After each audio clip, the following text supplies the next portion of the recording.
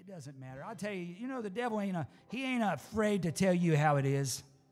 He's not afraid to lay it out to you, buddy. I've been laid out. I've had the devil lay it out to me now. Don't you think he hasn't? And I know you have too. He's not bashful. We shouldn't be bashful about the things of God. Hallelujah. And our salvation and our walk with the Lord. Hallelujah. Lord, I don't want to do one thing on my own. Put me where you want me, Lord, that's where I belong. Give me the strength to do thy perfect will. So when I'm in the lowest valley, I can climb the highest hill. Oh Lord, I want to be what you want me to be. Lord, I want to do the things you want me to do. Lord, let me stay in the center of thy will. For when I'm in the lowest valley, I can climb the highest hill.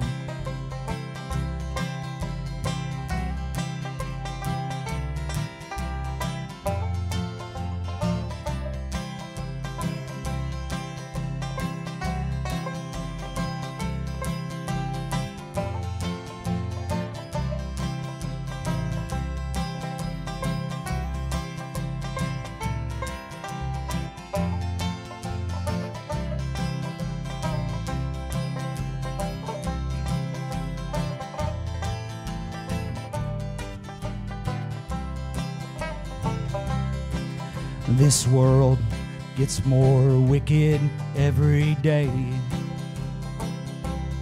People's hearts have grown cold. They've forgotten how to pray. But if I live to be 100, I'll keep holding to your hand till you come and take me home to that promised land. And Lord, I want to be what you want me to be. And Lord, I want to do what you want me to do. And Lord, let me stay in the center of thy will. So when I'm in the lowest valley, I can climb the highest hill.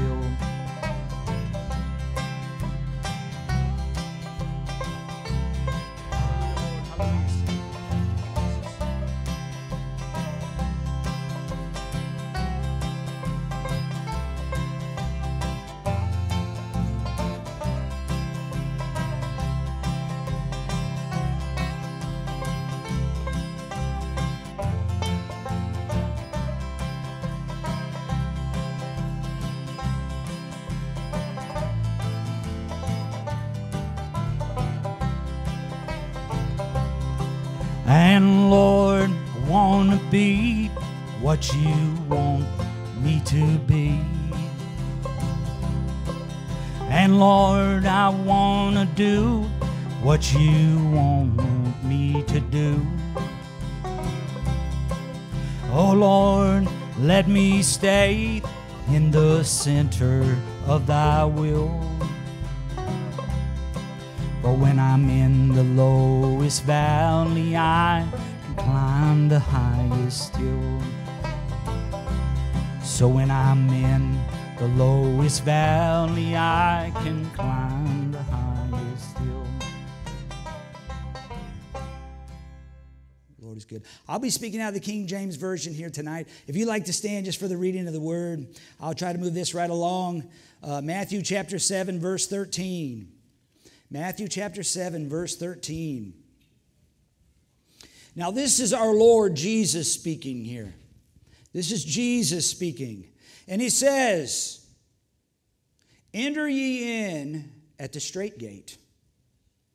For wide is the gate, and broad is the way that leadeth to destruction. And many there be which go in thereat. Because strait is the gate, and narrow is the way which leadeth unto life, and few there be that find it. Beware of false prophets, which come to you in sheep's clothing, but inwardly they are ravening wolves. Ye shall know them by their fruits. Do men gather grapes of thorns or figs of thistles? Even so every good tree bringeth forth good fruit, but a corrupt tree bringeth forth evil fruit. A good tree cannot bring forth evil fruit, neither can a corrupt tree bring forth good fruit. Every tree that bringeth not forth good fruit is hewn down and cast into the fire. Therefore by their fruits ye shall know them. Not every one that saith unto me, Lord, Lord, shall enter into the kingdom of heaven, but he that doeth the will of my Father which is in heaven. Many will say, now this is Jesus speaking. Now he knows what's going to happen, doesn't he? He knows what's going to be on that great day of judgment. He says again, many will say to me in that day, Lord, Lord, have we not prophesied in thy name, and in thy name have cast out devils, and in thy name done many wonderful works? And Jesus says, and then will I profess unto them, I never knew you.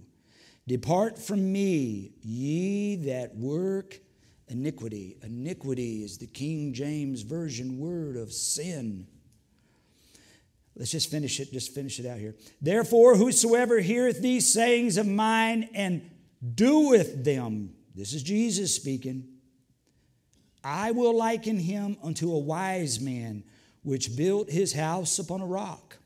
And the rain descended, and the floods came, and the winds blew, and beat upon that house, and it fell not, for it was founded upon a rock.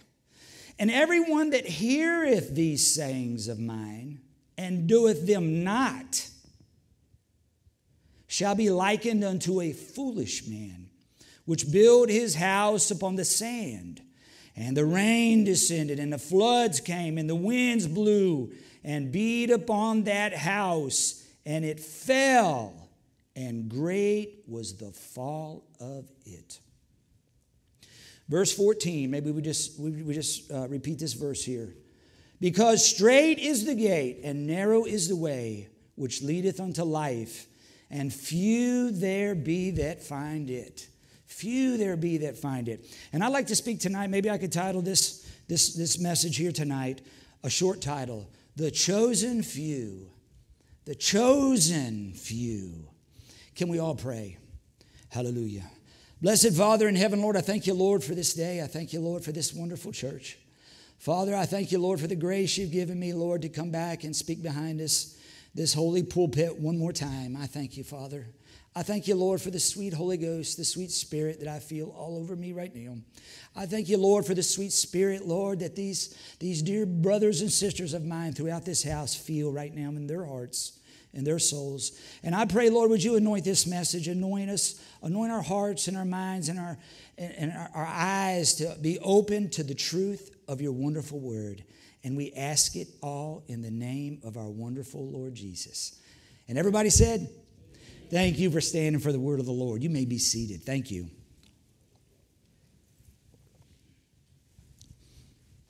I'm speaking tonight. Oh, I'd like to say again, I would like to thank again Brother Mackey. He did a wonderful job while we was gone. And I tell you, it's good to have good brothers like that can stand in and well, how does the Bible say it? Fill in the gap. Hallelujah. It's a right smart gap with me now. But anyways, God is good. Thank you, brother. I tell you, I really appreciate that. But I'm speaking tonight on the title, The chosen few, the chosen few. You know, it's an awesome responsibility to be a pastor nowadays, or any day. It's an awesome responsibility being a pastor of a church. And I tell you, since I've been pastoring this church body, I have such a greater appreciation for pastors that sacrifice their time. And I know we'll be on the internet. I just want to say I have a greater appreciation for every one, last one of them. I'm telling you, I do. For spreading this gospel of Jesus Christ and praying and searching out these scriptures and these under shepherds, the Bible calls them, that are feeding God's children. I have, Brother Jerry, I tell you, I've had a greater appreciation for him here in these last 3 years. God's good. Me and my family, we were traveling on vacation these last 2 weeks, and I saw this church sign that read, now this was on a church, I ain't going to tell you what denomination it was just by the title, but it said, and I wrote it down, it says, now this is what they put on the sign. I like reading them signs, Brother Sheeds. There's some good stuff on it. I like that one that said, it says, God is moving, come and see. I thought, now, you know, the guy that down the road that don't know nothing about the Lord, he thinks God's moving from that church. I laughed and laughed. But anyways, I know what they were saying, what they were meaning.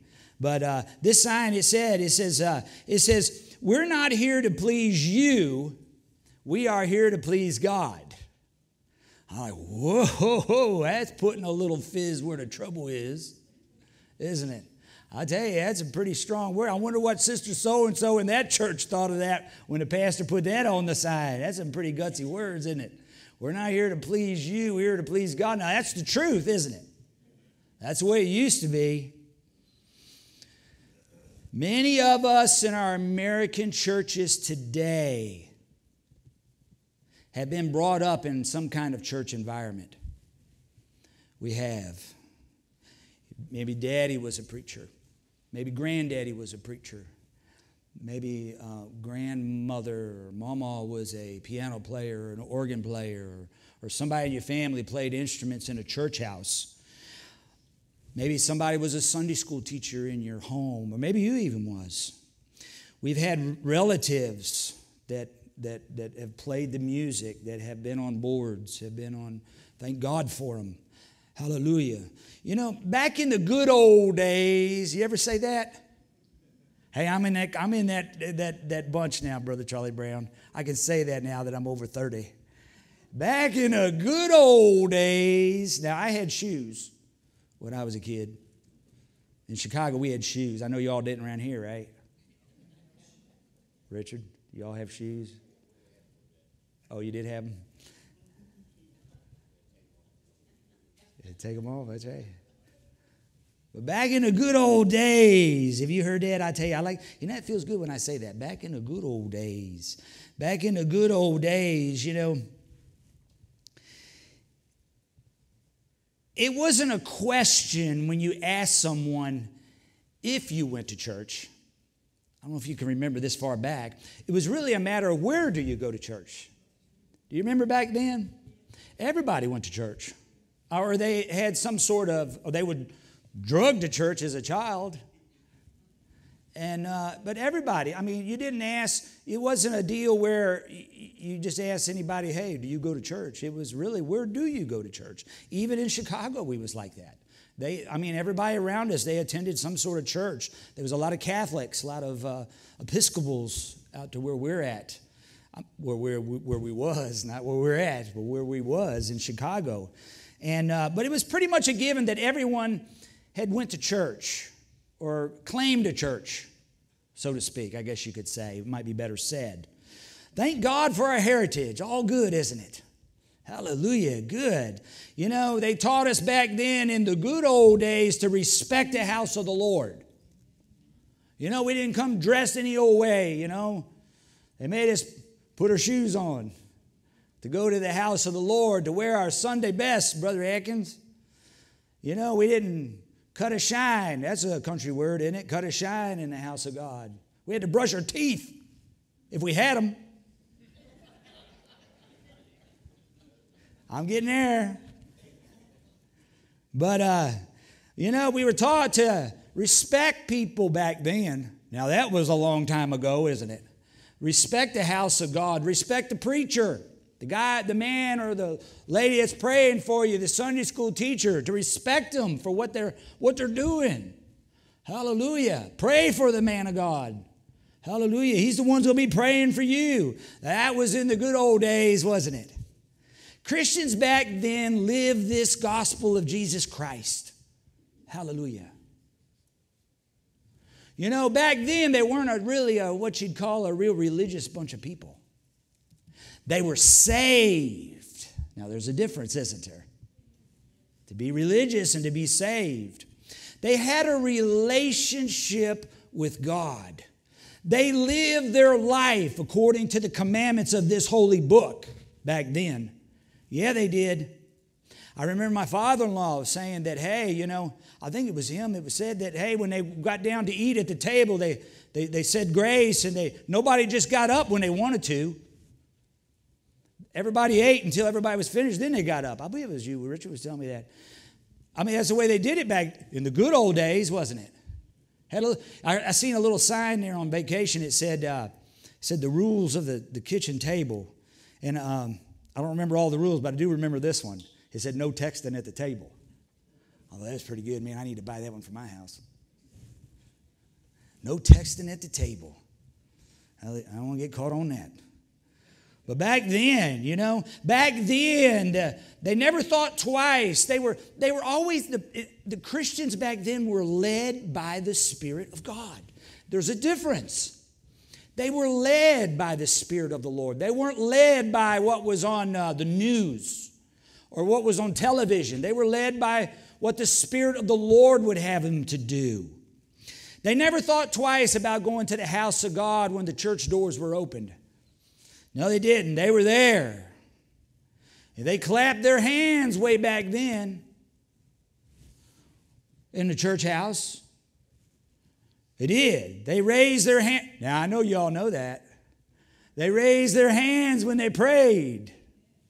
They raised their hands when they prayed. I heard this one fella, this one lady told me one time that she was in I shouldn't say this.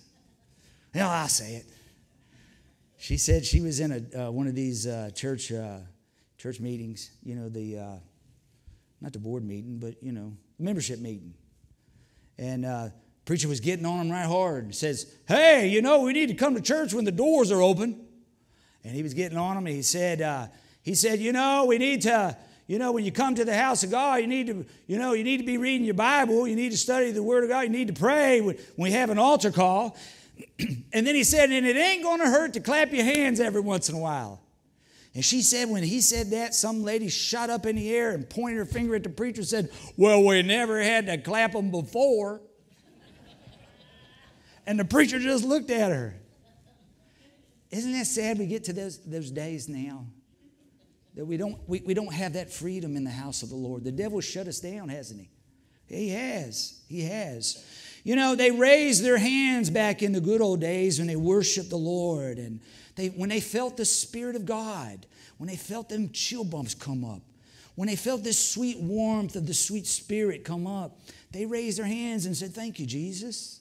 When the preacher said something, or sister so-and-so, she sang a song and it touched your heart and you had that tear come down your eye. The devil didn't make you cry. It was the Spirit of the Lord. They raised their hands and said, thank you, Jesus. Thank you, Lord. When you felt like you got an answer that night, they said, thank you, Jesus. They raised their hands and said, thank you, Lord.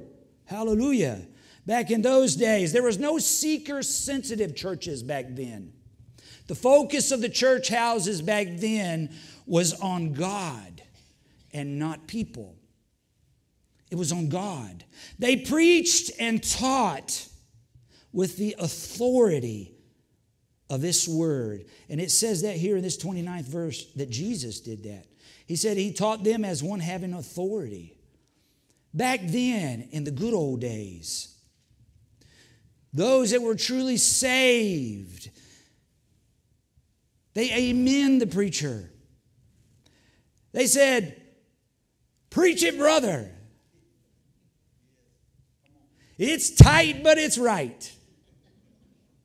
How about shuck it on down and throw the cob to the devil? That's what they said. I've heard them say it. Pretty good, isn't it? Hey, they said that in Chicago. And they don't even have corn. If it is, it's in the can. But that isn't the way it is now, is it? No, it's not. The American church isn't necessarily like that now. No, it's not. I have often thought about these churches, these beautiful churches, and I have said this before, and I have used this illustration before, and I'll use it again tonight. The illustration of these beautiful churches that are all around us, that are all through Virginia. There are all, some in Chicago, some in the cities. These beautiful churches that have these graveyards around them. Some in the front, some on the sides, some in the back. And I've been to the funerals. Sometimes they'll invite me to these. Well, I used to go. I don't do that no more being a pastor. They don't want you there now. But anyways, that's another message in itself. But anyways, I've thought, I've been to these churches and I've thought that those laying in them graveyards from 100 and 100, and I've seen I've been to these funerals and I've walked around and seen some of these old graves and seen the dates on them. You could barely read them. Some people, they'll take a piece of paper and a pencil and and do them. I don't know if you have ever done that. But anyways, just see some of those old graves, those old dates. And I've often thought, if them people could get out of them graves, and I say this respectfully, if they can get out of them graves, and Brother Jones, if he got up out of that grave and on a Sunday and walked around out of that graveyard and walked into that front door and he sat down in that church, what would he think? What would he think?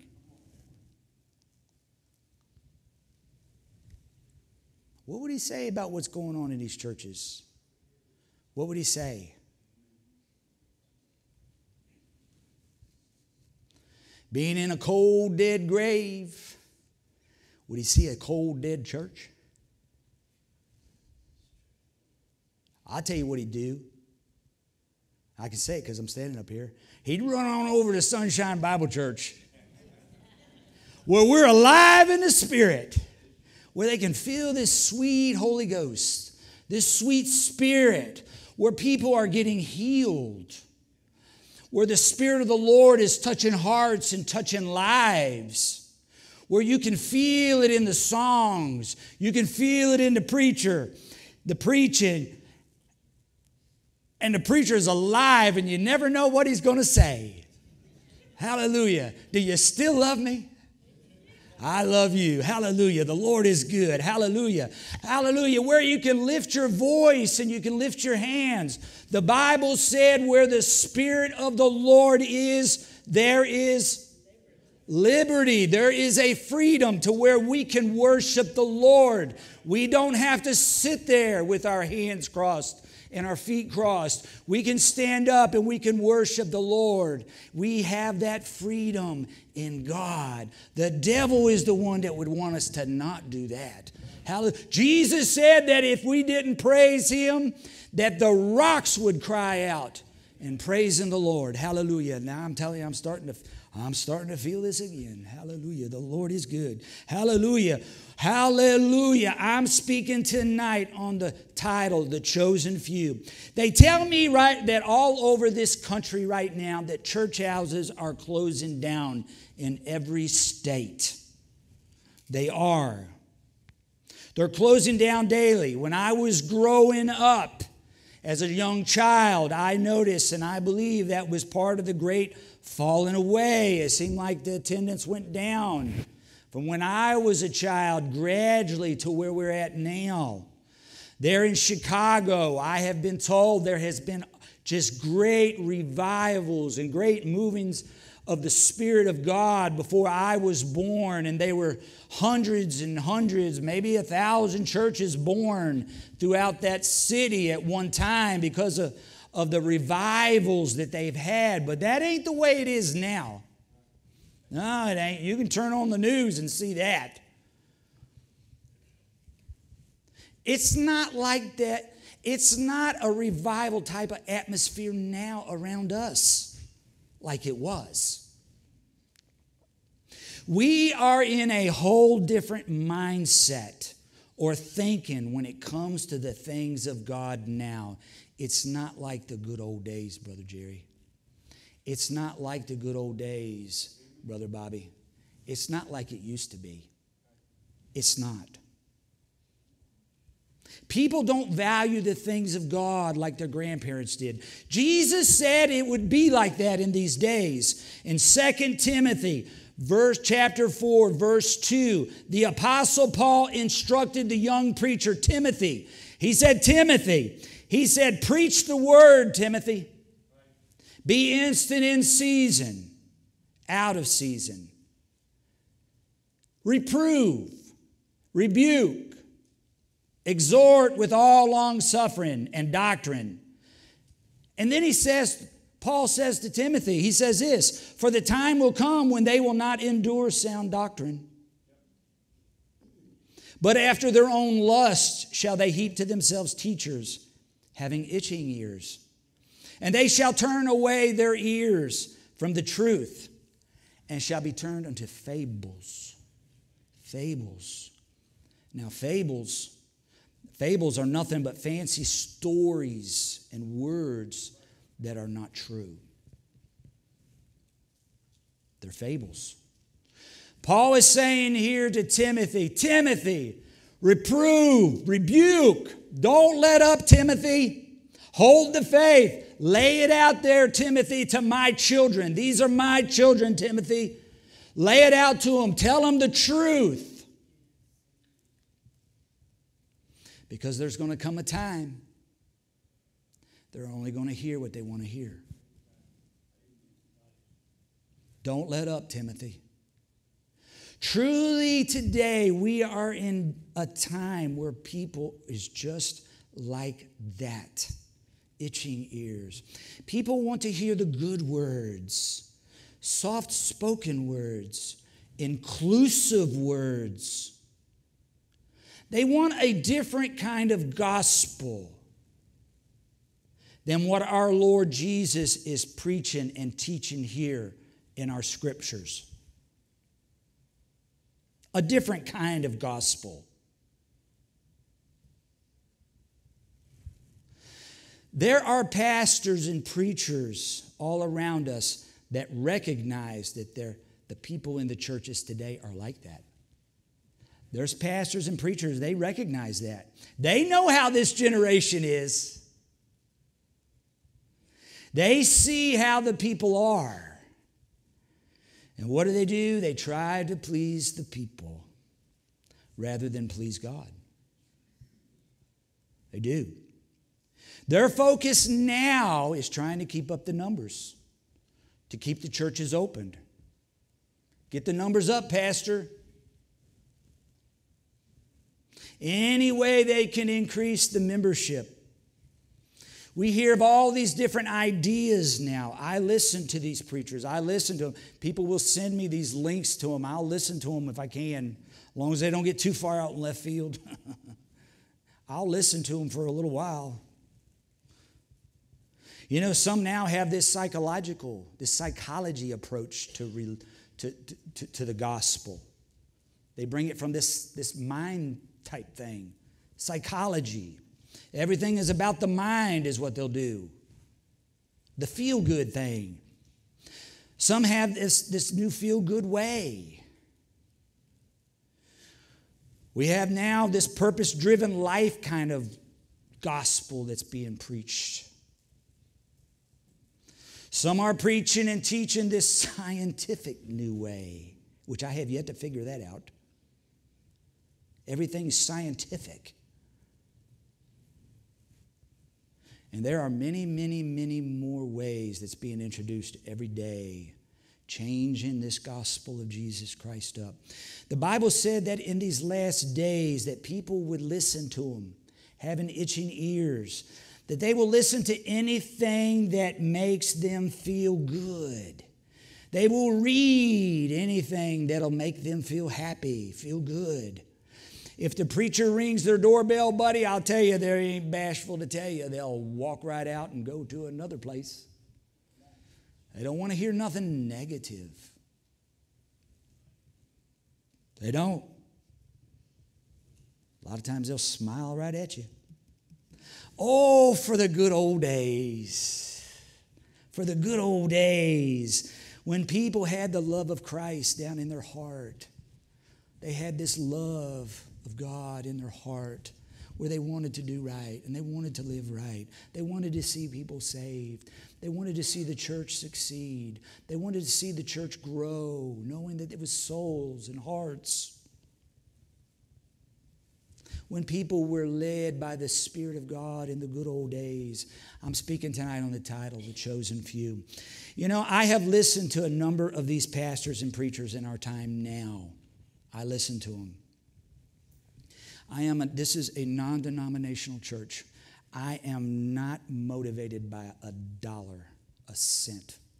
I am not motivated by a doctrine of some organization somewhere. I'm going to tell you something. I am led by the Spirit of God in this holy word. This holy word. And I tell you, my heart is for people making it to heaven. Sister Shelby, Sister Early, my heart is for people making it. I'm not talking about just claiming to be saved. I'm talking about being saved to the day they die. And they go on.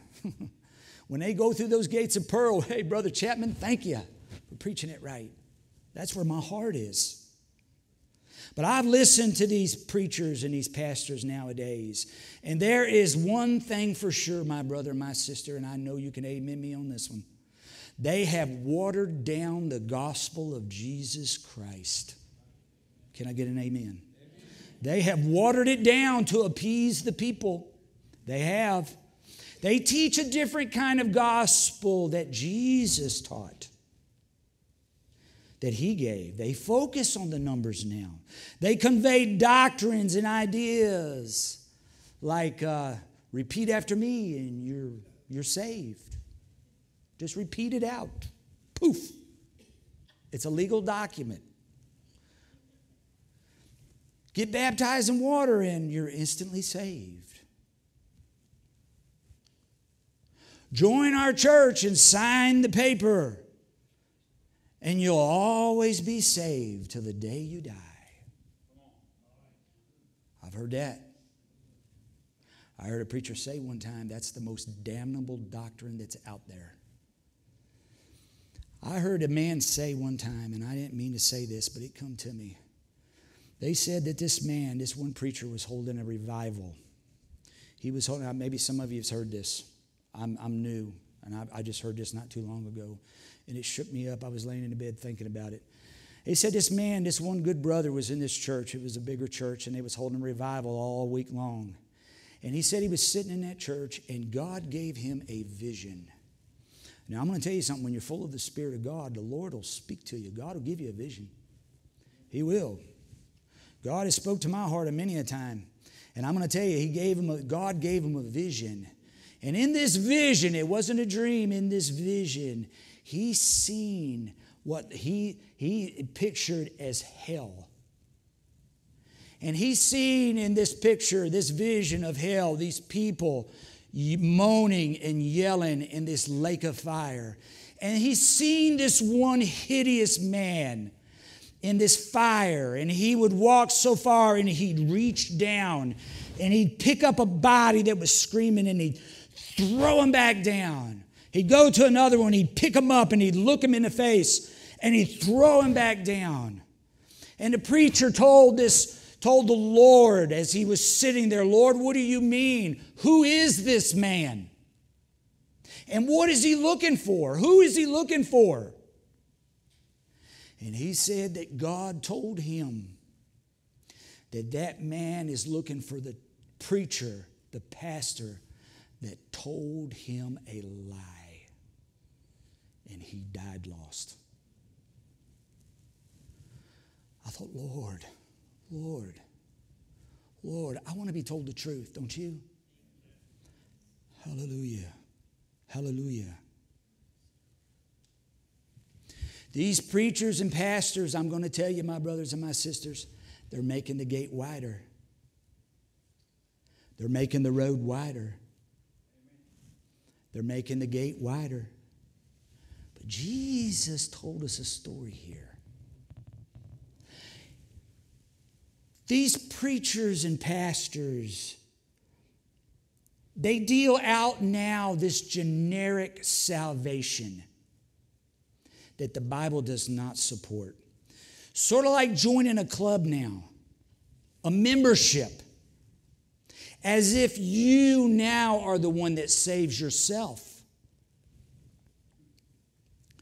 Unlike our forefathers, these teachers and pastors of the days that we're in now, they teach a version of Christianity that allows you to live any way that you want. No changed life. You can sin a little weak, they'll tell you. Doesn't matter. You're always saved. The 10 Commandments, we're in grace now.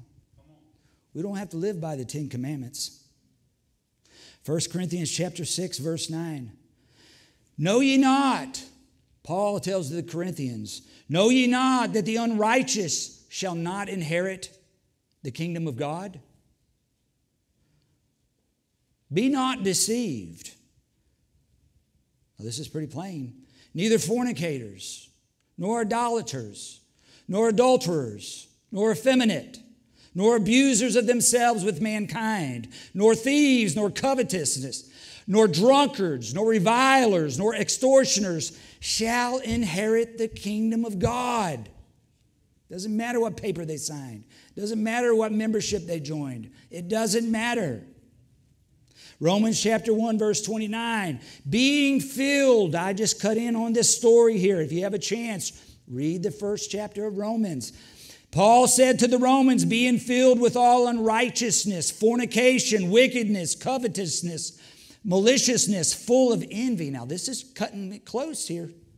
Murder, debate, deceit, malignity, whisperers, backbiters, haters of God, despiteful, proud, boasters, inventors of evil things. And I'll stop right there. I have seen some of these billboards and some of these signs, and I have seen pictures of the hideous things for these movies I have ever seen in my life. And I'm like, who can even think of those things? Paul said, inventor of evil things, disobedient to parents, without understanding, covenant breakers, without natural affection. Talking about sexual deviancy. Implacable, unmerciful, who knowing the judgment of God, that they which commit such things are worthy of death, not only do the same, Paul brings it down a little closer to us, but have pleasure in them that do them. I think of Fox at night, ABC at night, CBS at night. Have pleasure in those that commit fornication, that are drunkards, that are murderers. I'm speaking tonight on the title, The Chosen Few. In our scriptures here tonight, to move this along, Jesus is warning his followers here. It is noteworthy that we identify who Jesus is talking to in our scriptures here tonight. He is talking to his disciples here. His disciples, the ones that are following him, the ones that are listening to the Lord. This is who he's talking to. He's not talking to the guy that don't believe him down the road. He's not talking about the people that are disagreeing with him. He's talking to the people that are following him, that are listening up. The believers. Verse 13 says, enter ye in at the straight gate, Jesus said. For wide is the gate and broad is the way that leadeth to destruction, and many there be which go in thereat. Because straight is the gate, and narrow is the way which leadeth unto life, and few be there that find it. Jesus is identifying that there are different ways that people try to go down to make it to heaven. He's identifying that here. He's saying that in an effort to get to heaven. But Jesus says there's only one way, and it's a narrow way. And he goes on and says the reason that many people go down that way is because it's a strict way. It's a narrow way. It's a narrow way. And you have to find it. You have to find it. Verse 15. Verse 15, after he says here in 13 and 14, he says immediately he addresses something. He addresses the false prophets right after it. Call it a coinky-dink if you want. But our Lord said it. He said, beware of false prophets, which in sheep's clothing. But inwardly they are ravening wolves. You shall know them by their fruits. Do men gather grapes of thorns or figs of thistles? Even so, every good tree bringeth forth good fruit. But a corrupt tree, listen to the word, a corrupt tree bringeth forth evil fruit. A good tree cannot bring forth evil fruit, neither can a corrupt tree bring forth good fruit. Every tree that bringeth not forth good fruit is hewn down and cast into the fire. Wherefore by their fruits ye shall know them. Notice here that Jesus is the one that will cut those trees down. The trees that have become corrupted. They're all trees. But some have become corrupted, like your hard drive becomes corrupted. It starts out working. It becomes corrupted, and he will cast them into the lake of fire. Verse 21, not every one that saith unto me, Lord, Lord, shall enter into the kingdom of heaven, but he that what? Doeth. Can we all say doeth? Doeth the will of the Father. The Father, which is in heaven. The world, now listen to me. Look at this. You can look at this verse 21. The world, the people that are not saved, are not going to call Jesus Lord, Lord. They're not going to call him Lord, Lord. They call him some other names. They use the name of Jesus in vain all the time. I hear them say bad words with him all the time. They're surely not going to call him Lord, Lord. They're not. Jesus is talking about people here that recognize him, that are considering him his Lord, their Lord. Jesus is foretelling of what people on the broad road is going to say to him on that great day. Verse 22, Jesus said, now he says this is what's going to happen. He says that many will say to me on that day, Lord, Lord, have we not prophesied in thy name?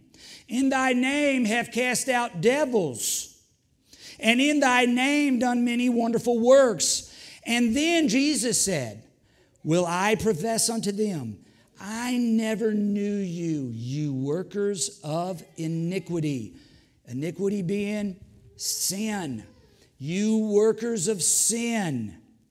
The people that Jesus is talking about here will address him as Lord, Lord one day. They're addressing him as Lord, Lord. They have prophesied in the name of Jesus. They have cast out devils in the name of Jesus. They have done many wonderful works in the name of Jesus. Have you ever prophesied? Have you ever cast out a devil? These people have here, the ones that are calling the Lord, Lord, Lord, Lord. And Jesus said, depart from me, you that work iniquity, that work sin.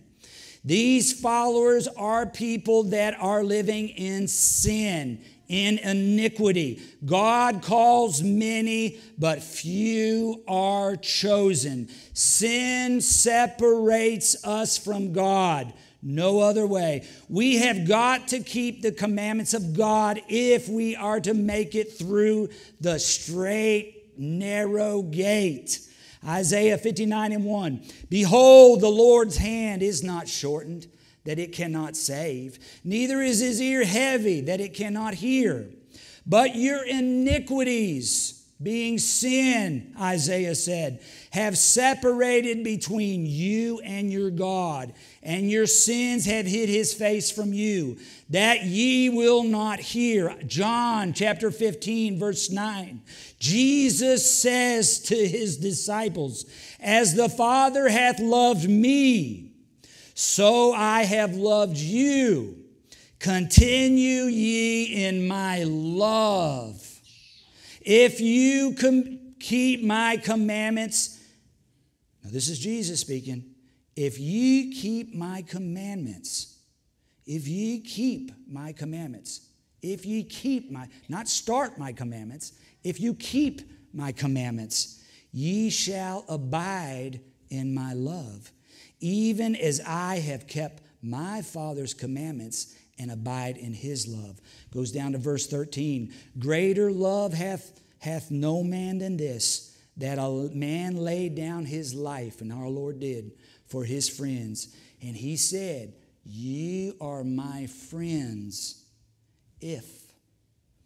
The word if, right there in the King James Version. Ye are my friends if ye do whatsoever I command you. Our Lord said that. Jesus. 1 Peter 4, verse 17. For the time is come that judgment must begin at the house of God. And if it first begin at us, in other words, if the Lord's laying it down to us as Christians, if it first begin at us, what shall be the end of them that obey not the gospel of God? And if the righteous scarcely be saved, where shall the ungodly and the sinner appear? If the Lord's saying, hey, to us, you better straighten up. You better enter at the straight gate. What about the people that are deep in sin, that have rejected Christ? What about them? Can you imagine? Can you imagine? I'm about finished. Sister Rachel and Sister Monica, if you'd like to come up. Hallelujah. Hallelujah. In these last days that we are living, in the days of, and I borrow this term, fake news. In these last days that we're living, in the days of this new kind of gospel, this new fake news, there are literally tons and tons of so-called books of different ideas or ways that people have imagined in their own brain knockers. I don't know if that's a good word, brain knocker. It works. Thank you, brother. They imagine in their own mind, in their own way of thinking, that how everyone should live in Christianity. Go to the Christian bookstore. I've seen and heard things that is, I'll be honest with you, I think it's an abomination what they say. It's easy to get caught up in something that is not true, wanting the truth. It's easy. It's so easy to get caught up in that. It's one thing to believe yourself. Now listen to the preacher. I'm almost done. It's one thing to believe yourself in something that is not true. That is a line with God that I don't ever want to cross for my own self. But listen to the preacher tonight. When you teach, and I'll stand in judgment for this, when you teach and you preach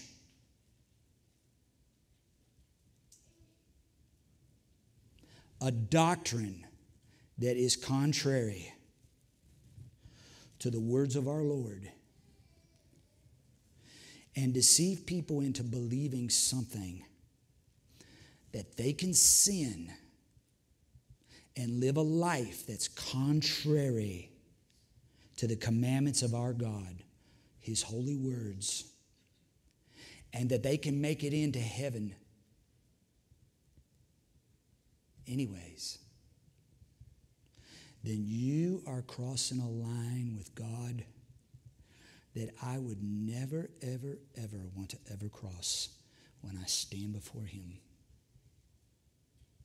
Revelation 22 and 18, and I'll close with this. For I testify, now this is John the Revelator. You can read it in the book of Revelation. It's the last verses. It's the last verses before the book of maps.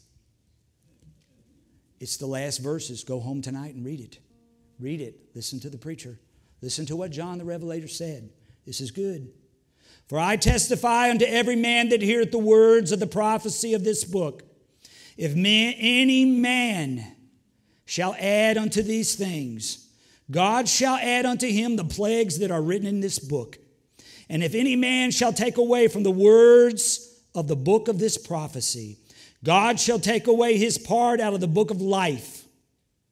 And take him out of the book of life. That goes against a lot of people's theology. God shall take away his part out of the book of life and out of the holy city and from the things which are written in this book. He which testifieth these things saith, surely I come quickly. Amen. Even so come, Lord Jesus. The grace of our Lord Jesus Christ be with you all. In the last word, amen. There is only one gospel of Jesus Christ, my friend. There is only one Bible. Doesn't matter who believes it and who doesn't. It will never change. Never. Our God has given us this Bible, His Word, His precious Word. We are to read it. We're to learn it. We are to know the truth for ourselves. Study it. Write it on the fleshly tables of our heart. For truly one day, we'll be judged by it. We'll be judged by it. Sing, my sisters, with every head bowed and every eye closed. Hallelujah. Hallelujah. Blessed be the name of the Lord. Hallelujah, Jesus. Thank you, Lord, for your word. Thank you, Father, for your sweet Holy Ghost. Thank you, Lord, for the truth. Thank you, Lord, that we can hear the truth tonight, that we can know your truth. Lord, that we can know your word. Lord, more than anything in my life, I've got to make heaven. You can have this world. They can have this world, Lord. Father, I want to be what you'd have me to be. I want to do what you'd want me to do. And I pray, Father, tonight, if there be one heart or one soul that would be living in sin, that don't know you, Father, that don't know your Son as their personal Savior, Father, would you give them the strength right now to walk down to this altar and to kneel down before you and repent of their sins.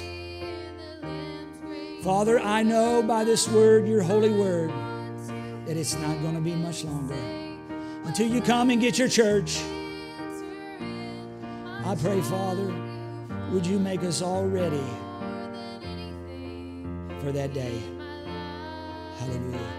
Tonight, if you're not saved tonight, if you've never been saved, if you've never bowed down and repented for every one of your sins, I'm going to tell you, tonight's the night. Tonight's the night. You can have that same peace. You can have that same peace tonight where you can lay your head on a pillow knowing that, Lord, if you take me in my sleep, I'm ready to go. If you take me going down the road in my car, I'm ready to go.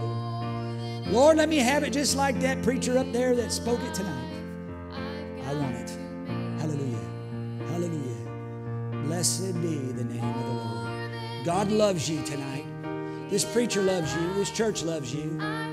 We want to see you make it. God wants you to be with Him. Matter of fact, He's still got some room up there in some of those mansions waiting just for you, for those that want to be with Him.